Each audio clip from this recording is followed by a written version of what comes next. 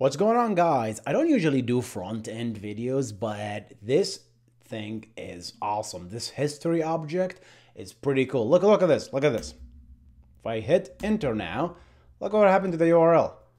Ooh, this is beautiful. So how about we discuss this history object, which is something I literally learned on Twitter.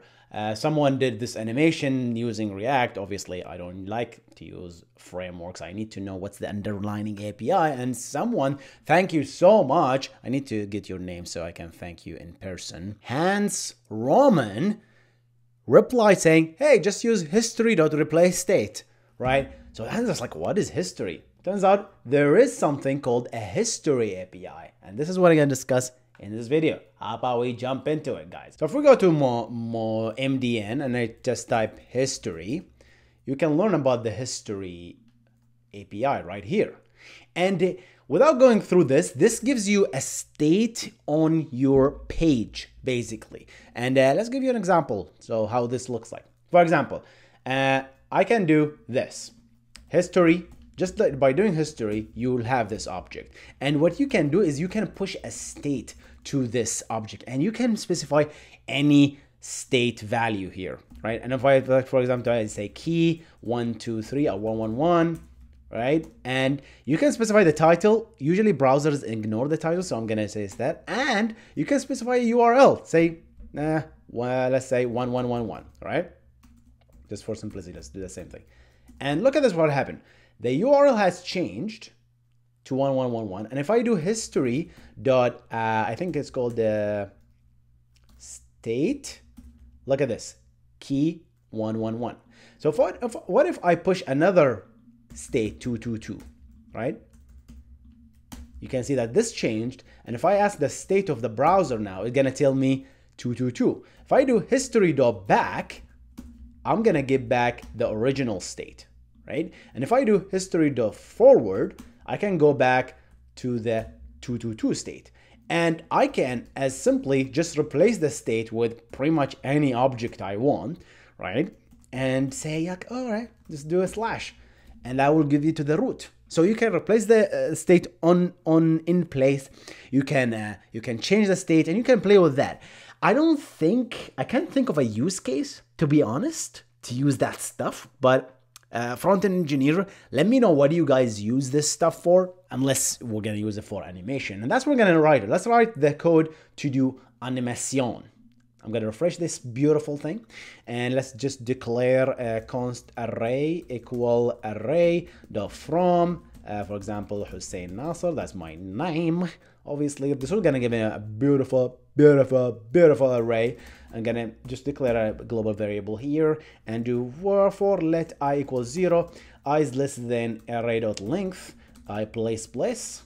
What we're gonna do here, guys, we're gonna declare a new variable here, and the reason is just to activate closures, right?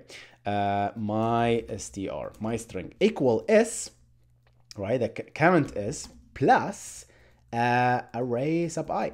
So this will give me the first character, then we're going to concatenate the next character and so on, right? We're going to keep concatenating this. So let's just do this. S equal S this, and then const my str equal S. And I'm going to tell you why I am declaring a new variable in a minute. So the next thing we're going to do is set timeout, I think, right? And set timeout takes seconds, right? And function. And what I'm going to do is a history.replacestate. I don't really care about the state, so I'm going to just put null here, empty here, and slash plus s, which is I have to do my str. And the reason is closures, baby. If you know anything about JavaScript, if you use the global variable, then you're going to get always the last state.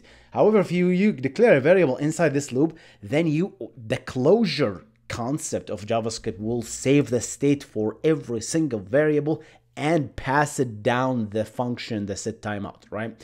And finally, I'm gonna do this 1000 milliseconds times I, which is the counter here. So the first one will immediately get, and the second one will be 1 times 1000, which is a second, and the second one will be after 2 seconds, and so on. So essentially we're gonna get this after each second. So let's go ahead and run. Obviously I screwed up for some reason here because I missed this thing. All right, let's do it again. This array, the function, history, this is the end of the function, and let's do it. That's it. That will basically, for every second, you're gonna get the animation here, as you can clearly see it, obviously, right? Beautiful. And you can change the speed of this. Well, every time you reset that, change the speed to, I don't know, 400 or 300. That's gonna be faster, slightly faster, and so on. You can put emojis and stuff, because why not, right? You can put pretty much anything, right? And essentially this will be, you're replacing the same state of the browser. And yeah, that's it, guys. This is a very short video to talk about this history object. Let me know, do you use this API at all? If you use it, what do you use it for? I'm gonna see you in the next one. You guys stay awesome, guys. Goodbye.